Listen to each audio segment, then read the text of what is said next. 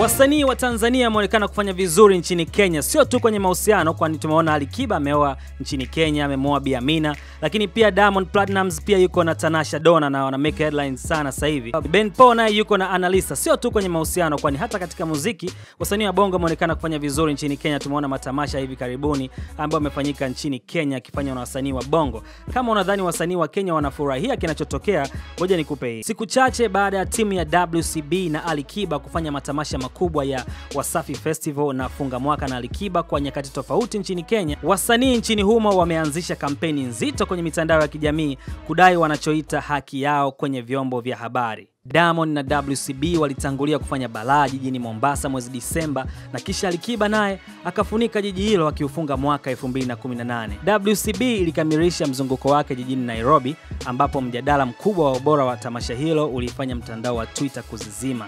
Sasa issue inakuja wapi? Ni kwamba mafanikio ya wasanii wengi wa Tanzania kwenye majukwaa ya Kenya, mbali na mambo mengine, yanadaiwa kutokana na namna ambavyo vyombo vya habari nchini Kenya vinavyowapa promo au vinavyocheza nyimbo zaidi za Watanzania kuliko nyimbo za Wakenya. Baadhi ya wasanii na mashabiki wa Kenya wameivalia njuga kampeni dhidi ya vyombo vya habari nchini humo ambavyo vinadaiwa kucheza chini ya 30% ya muziki wa ndani ya nchi na kujikita katika muziki wa nje ya nchi yao.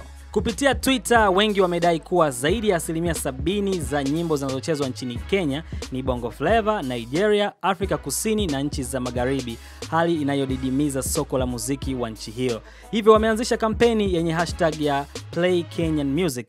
Lakini naona Wakenya wamepanic kwa sababu hapa Bongo yenyewe tuna programs ambazo zinacheza ngoma za Kenya kama Strictly Kenya ya East Africa, lakini pia tumewapa promo muda mrefu sana wa jamaa. Ni vile tu muziki wao hauna mashiko kwa sasa hivi, kwa sababu wasanii wa Bongo wanatusua na wanafanya vizuri. Ngoma kali kama za kina Diamond na Kiba na wasanii wengi ambao wanafanya vizuri Tanzania lazima zitapendwa. Gavana wa Mombasa Ali Hassan Joho alionekana kuunga mkono kampeni hiyo na kuposti ujumbe kwenye Instagram wenye hashtag ya Play Kenya Music akiwa amewatag baadhi ya wasanii wa Kenya. Lakini cha kushangaza ni kwamba Moto ulimwakia kwenye comments ambapo wengi walimvaa wakidai kuwa aliwahi kumlipa Chris Brown zaidi ya shilingi milioni 90 za Kenya ili kufanya tamasha na kuacha wasanii wa ndani.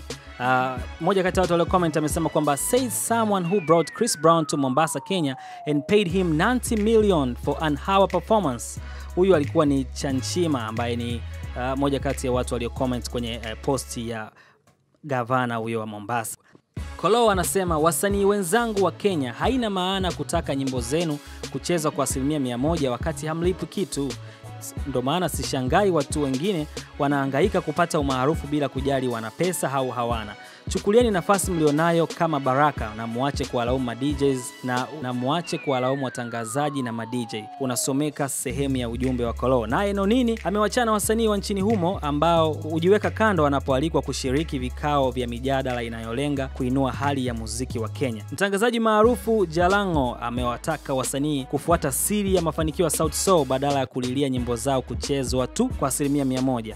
Yes, inaonekana wasanii wa Kenya wamecatch feelings sana vile wabongo wanatusua nchini Kenya, lakini msimaindi sana kwa sababu na hakika kuna wasanii ambao wanafanya vizuri Kenya na Tanzania pia, watu kama kina Choreograph Jones, watu kama kina Kolo, watu kama Sauti Sol, watu kama kina Nyashiski wanafanya vizuri Kenya, na sidhani kama wanaweza kulalamika kwamba wabongo wana take over Kenya. So hata kama mnataka kuja kuoa bongo mnakaribishwa vile vile. Msisahau kusubscribe YouTube channel ya Da24 na pia kutufuatilia kwenye mitandao ya kijamii kama Instagram, Twitter na Facebook at Da24 News. Mimi naitwa Edson Wilson aka Baby Boy, ambaye nimesoma maandishi haya yaliyoandikwa na Gati yakihusiana na mambo yanavyoendelea nchini Kenya. Kenya wana mind sana kwa nini wabongo wana perform sana kwenye stage zao na wame take over muziki wa Kenya. Yaani wabongo wanatawala muziki wa Kenya. Kwa nini?